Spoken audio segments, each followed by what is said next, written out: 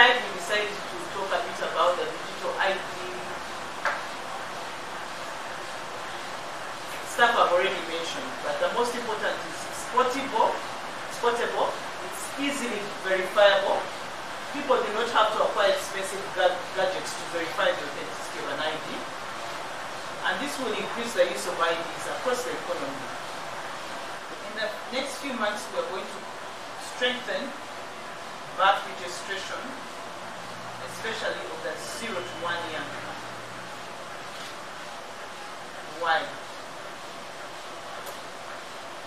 In strengthening birth registration, we are reducing the need for future mass enrollments. We shall be able to say that from this year 2023, if you were born in 2023, you should be on our register. But more importantly, we are also going to do mass enrollments and mass registration, which is at the heart of our discussion for 2023 and 2024. Download the app on App Store or Google Play Store now.